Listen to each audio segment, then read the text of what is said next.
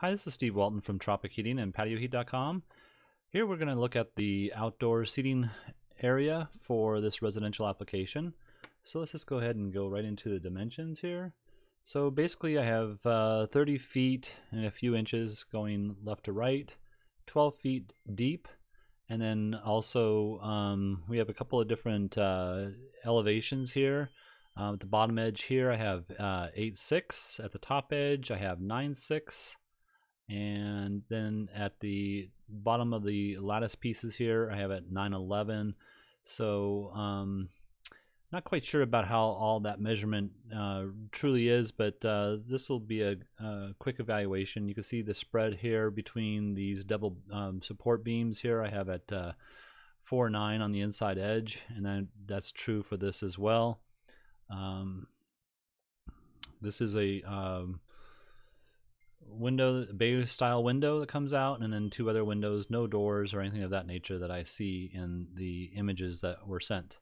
So I just have a small seating arrangement here, and also the customer sent me the pictures, and they show a bunch of lights that are dangling down from all of this lattice work up here. In order to put these heaters here, you'd have to rearrange that so that the center portions are open. So we'll take a look at that right now. And here is an idea of gas heaters. So these gas heaters, you can see, are at the bottom edge of the gas heaters would be 1 foot 1 inch, and that's at this 9-foot elevation here. And anyways, there's a 14-inch clearance above the heater, and then you could just connect these brackets to wherever the lattice, kind of works out as far as the placement is concerned. If you needed to, you might put a block between two of these lattice to make up that gap if that's what is necessary. Have these heaters centered in this 15-foot span, so that would be the center of the heater, so 7.5 foot from the center of these posts here.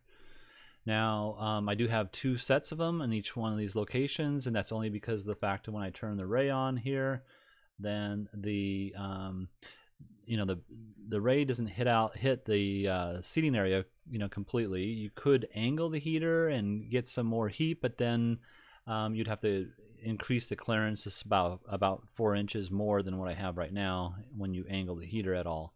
So I placed 2 units here.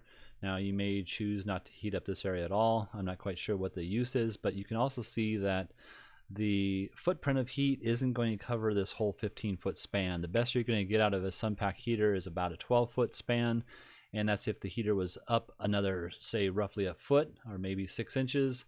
So this is the best you're going to get, but this will be a nice heated area right there. So if that's all you're looking for, great. And then if you need both spaces, you could do that, or you could simply just take the 2 units here. Let's see if I can grab them here, and if I move them roughly let's just say 2 feet in either direction, I'll do that over here, move that 2 feet, and then you can see that we're getting a better coverage. You might even go 2.5 feet so you can get a nicer crossover, and then move the table and chairs over and maybe have a different seating arrangement over here. So just keep that in mind, but it wouldn't be centered in the patio, obviously, so that's something to think about.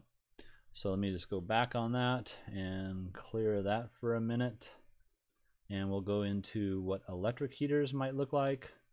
So by the way, those were SunPack S34s or TSHs. TSHs allow you to turn it from 25,000 BTUs up to 34,000 BTUs. And what I'm showing here are Infratech C series heaters. These are 6,000 watt dual element units. You can put a control system on it. They're basically in the same locations. And again, this is why we can't have those lights dangling throughout the patio here. The only advantage you get of this is that they're electric, so if it's windy, the wind doesn't blow the electric rays away.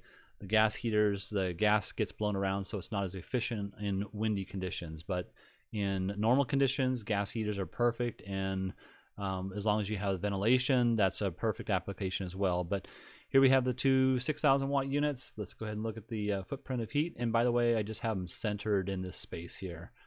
And that's what's important with regards to the clearances. So the clearances above, clearances below, no problem in either way. So let's look at the rays. Rays is the same kind of footprint almost. It's a little bit less from left to right. You get about 11-foot throw. And here you can see we have good crossovers.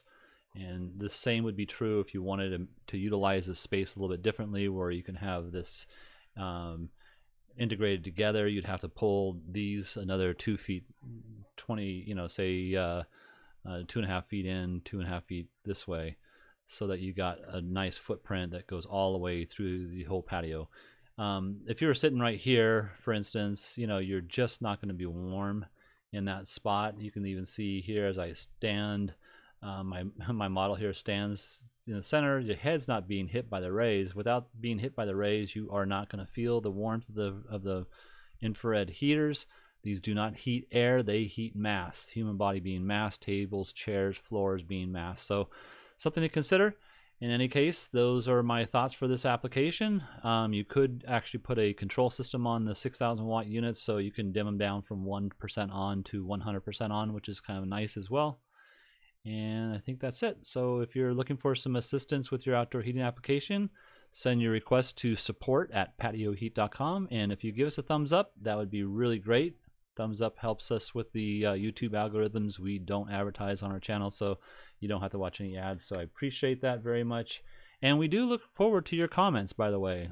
There's a lot of comments that come in, and we do answer those as fast as possible. Thank you, and have a great day.